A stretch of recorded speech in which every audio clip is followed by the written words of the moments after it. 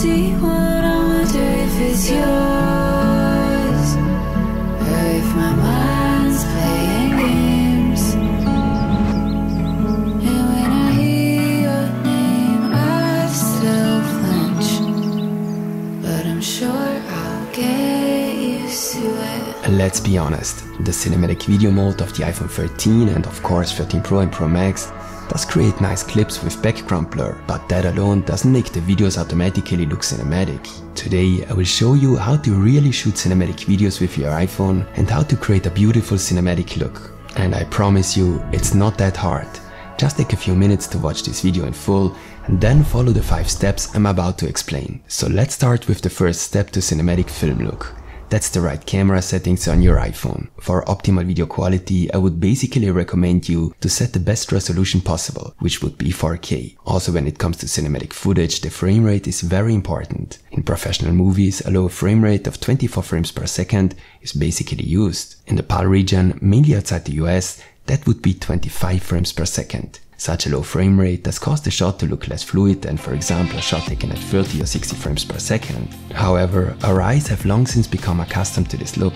A shot taken at 30 frames per second will therefore look smoother, but not as cinematic. In some cases, it can be useful to use a higher frame rate of 60 frames per second anyway. If you shoot at 60 frames per second, you can create a slow motion shot of 40%, as I did here in this shot. This can also create a very cinematic effect. Slow motion shots also have the advantage that they stabilize the image as well. Basically though, I would only recommend shooting in 4K 60 if you really want to create slow motion. Shooting in 4K 60 requires more storage space and creates more compression artifacts. When you're doing camera moves, you should also lock the exposure and focus on your iPhone. This is easily done by tapping and holding the screen. This will prevent your iPhone from adjusting focus or exposure during recording. You can then use the sun icon to adjust exposure a bit, making the shot a bit brighter or darker. For a cinematic look, it would also be important that your shutter speed, that is the exposure time for the individual frames, is exactly twice as high as the frame rate. At 24 frames per second, that would be a shutter speed of 1/48th or 1/50th. This is the only way to create enough motion blur.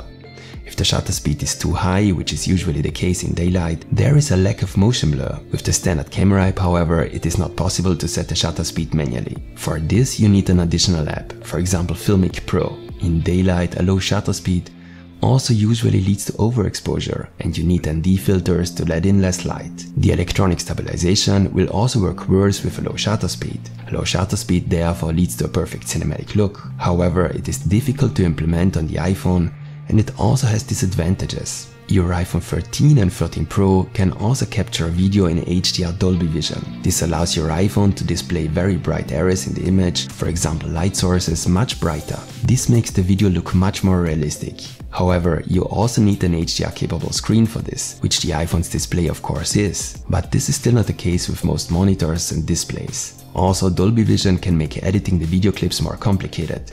For this reason, I would recommend you disable Dolby Vision for our purposes today. It's a similar story with Apple ProRes. Yes, it's true, ProRes is ideal for editing your video clips. The video files are compressed much less and therefore contain much more information. However, the file sizes are so gigantic that ProRes is hardly usable in practice. The transfer of the files alone takes an eternity, and the difference in image quality is so small that it is hardly visible. And then of course, there is the somewhat curious question of whether you should use the cinematic video mode for cinematic shots at all. And the answer is yes, but only in certain situations. But unfortunately, it doesn't always work perfectly. Depending on how sharp and contrasty the edges are, an object or person may or may not be cut out well. Sometimes the results just look artificial and digital, which they are. And when something does not look cinematic, it's a clip that looks artificial and digital. The mode just is not fully perfected yet. Also, you can only shoot in 1080 and 30 frames per second. I can still live with 1080, but the 30 frames per second limitation is contradictory if what I told you earlier is true. But actually the cinematic video mode sometimes produces quite nice and good looking shots. Most of the time though, I would prefer the normal video mode. And I'll show you how to create a blurry background with that too in a moment. Okay, so we have our iPhone set up optimally. Then we come to the second step, the actual shooting of our video clips. And here again, I have a number of tips and tricks for you that you should definitely consider to make your footage look as cinematic as possible. The first thing you should definitely pay attention to is the lighting. If you don't use professional studio lighting, get out of your house and shoot outdoors in natural light. The results will be much better. And even when shooting in natural light, you should keep a few principles in mind. In most cases, your shots will look more cinematic if you take them in soft light. You will find such light just before sunset, for example, in the so-called golden hour. Also, if it's cloudy, the clouds can act as a large softbox, softening the light. Clouds can also add drama to your scene. It's much harder to get a cinematic shot in sunshine and midday. The sun leads to unsightly shadows and the general scene is very brightly exposed. Now that you've found a time and location with nice light, be sure to give some thought to the composition of your shot. Similar principles apply here to some extent as in photography, although you might want to pay even more attention to what story you want to tell when filming. Is the rule of thirds useful, or should you place your subject in the center? Often it can be useful to place objects in the foreground. In combination with camera movement, this can add a lot of depth to the shot. And that brings us to the next aspect, camera movement. You can enhance many of your iPhone shots with camera movements and make them look more cinematic. For beginners, I would recommend a few very simple movements. A very simple but very effective movement is, for example, the dolly forward. Here, you simply move straight forward with your iPhone. This immediately makes the shot look more dynamic and cinematic. Also simple and effective is a sideways movement, making sure you don't just turn from left to right with your iPhone, but actually move it from side to side. It makes a huge difference. In the same way, you can also move your iPhone from bottom to top and do what's called a revealing shot. These are very simple movements to begin with, but they make a huge difference and often look much more cinematic than fancy camera movements. Always make sure to move your iPhone slowly and keep it as stable as possible. As you can see, I often use a smartphone gimbal. I'm not suggesting that it's always necessary. Still, the gimbal can be an advantage, especially for bigger movements. Should you not want to use a gimbal, then I recommend at least a simple hand grip. Such a hand grip makes camera movements much easier. If you are interested in what gimbal and accessories I use with my iPhone, check out the links in the video description. With the iPhone, it is possible to create a shallow depth of field even without using the cinematic video mode. The effect will not be as strong as with cinematic video, but the result will look more natural and there will be no imperfections at the edges. It's very simple. You should use the standard lens or even the telephoto lens. You should then get as close as possible to your subject and the background should be as far away as possible. If you follow these rules, you can also create a blurred background or foreground with your iPhone and without any artificial effects. The next step is often underestimated, but it is absolutely crucial for a cinematic clip. Choosing the right music and sound effects. Take a look at the footage from the intro without any music at all.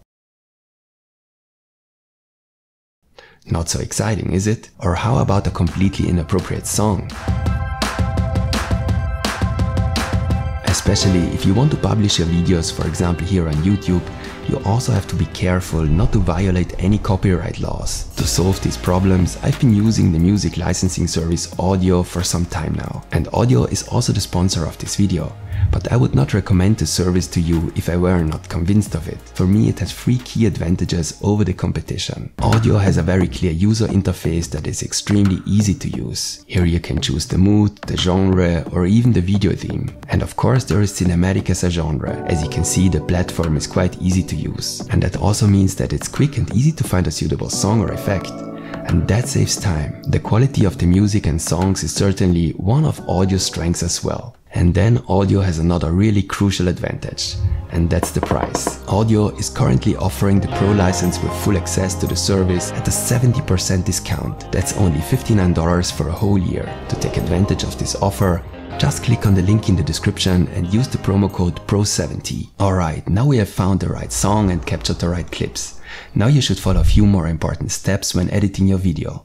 I myself use Final Cut Pro 10 to edit my iPhone clips, but what I'm going to say today works exactly the same with any other editing program. Very importantly, we are creating a project at 24 frames per second. As I mentioned earlier, it's this low frame rate that creates the cinematic look. Also, we either shot our footage at 24 frames per second or want to slow it down to 24 frames per second. After we import our clips onto the timeline, we put them in the right order and cut them to the music, for example, depending on the situation and the project. I would now add a letterbox effect to the video. This effect gives your video video a new, wider format. It's just a small step, but it makes an extremely big difference. Again, because we're just used to seeing professional movies in this wide format, you can still move the position of your clip up or down. This letterbox effect also has disadvantages, and sometimes it can be an advantage if you already create your project in a wider format. For YouTube, for example, I could recommend you a format of 2:1. This way, after exporting, you will get a video that already contains a widescreen format, and not a video with the usual 16:9 format,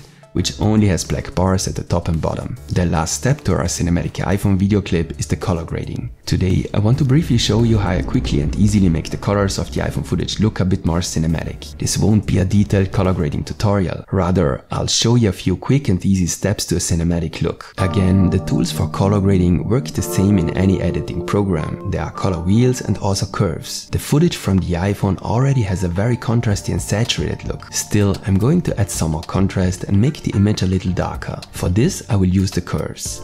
The upper areas represent the bright areas in the image, the lower ones the dark areas. I mainly make the dark areas a little darker and brighten the bright areas slightly. The result is a somewhat strange S-curve. This step alone already makes this big difference. Now I edit the colors. I will first slightly change individual colors. You can do that with these hue and saturation curves. I'll pull the blue very slightly towards teal and also the green slightly upwards. Even more important is to desaturate single colors. For this I use this hue versus saturation curve. I especially pull the saturation of blue and green down. Please remember, there is no such thing as the one film look. This is really just an example of a quick cinematic color grading. Finally, we add some color. For this I use the color wheels. I work mainly with the shadows and the highlights in this step. I add a very dark blue to the shadows and a mix of yellow and orange to the highlights. Here you can see again the difference we created. It really didn't take much and it looks much more cinematic. If you don't feel like creating your own looks, you can find some cinematic LUTs I created for you in the video description. You can download them for free and use them for all your projects. And just give me a like as feedback if the video was interesting for you. And don't forget to take a look at Audiio. There will be more iPhone tutorials to come, so stay tuned and see you next time.